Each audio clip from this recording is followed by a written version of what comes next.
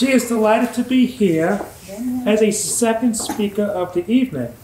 After her icebreaker speech, she will share her experience during the first 4 months of her stay in the United States.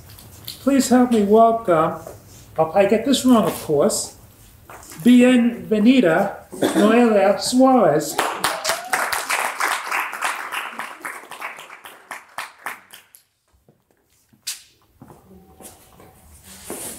Madam President, P.T. Smith, fellow Toastmasters. When was the last time you were a hero to somebody? I remember vividly 2 heroes in my journey when I moved to the United States.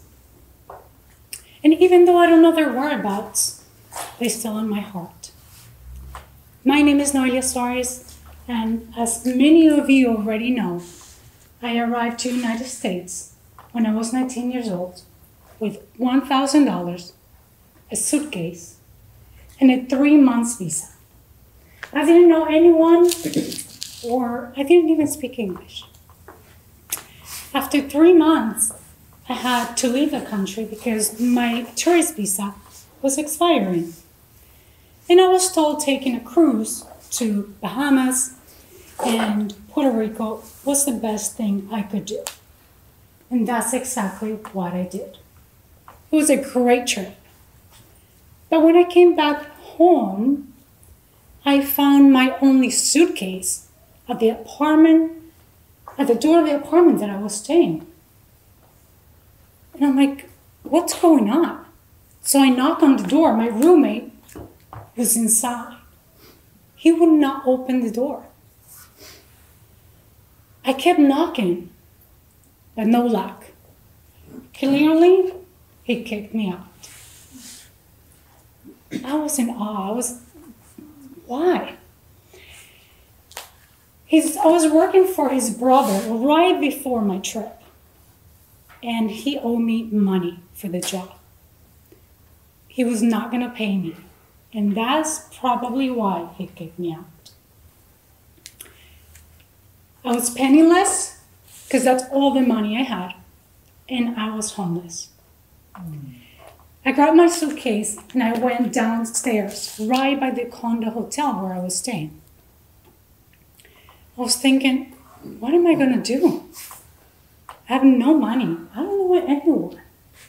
Where am I going to stay tonight? There was a pool and some chairs, and I was thinking, sleeping by the chairs right now is the best thing. I don't have any place else to go. As I was standing right by the driveway, I see a guy coming. And this guy, I met him the day before. And he saw me, and he felt like, let me ask you something. I'm sure that was in his mind. Are you okay? What's going on? Why do you have that face?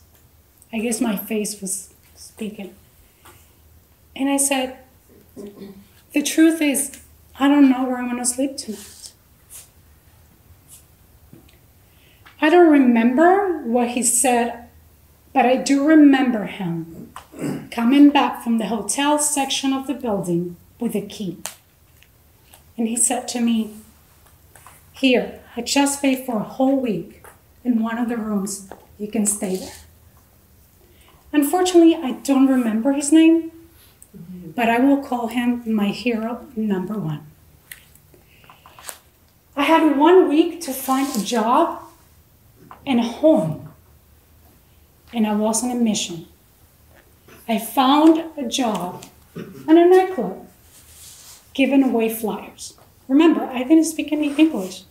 I was making right there $10 an hour. I felt so happy. I could buy milk and cereal. And I ate for a couple days that, and I saved some money. One of those nights that I was working there, giving away flyers, I met a guy. He was also giving away flyers. We started speaking, but his situation was completely different. He was an architect. He had a real job, and he had a home. We started speaking, and he said to me, so where do you live? I'm like, I live a few blocks away from here, right by South Avenue. Oh, okay. And I'm like, well, but the truth is I'm looking for a place to live very soon. I need to move. And if you know of any roommate that is looking for, any person that is looking for a roommate, please let me know, because I need to move. He looks at me and he said, well, I live by myself and I have an inflatable mattress. What? That was music to my ears. I was, really? Again, this guy didn't know me. That's Victor, my angel number one. Number two, I agreed to stay with him with one condition. I would pay him rent until I find my new home. I wondered what would have happened to me without these two heroes in my life. Going back to Argentina was not an option, especially feeling like a failure. From that moment, I decided to dedicate my life to help others, and that's what I still do today.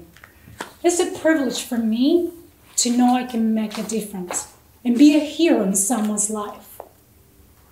And like David Bowie said, we can be heroes in someone's life today. Back to you.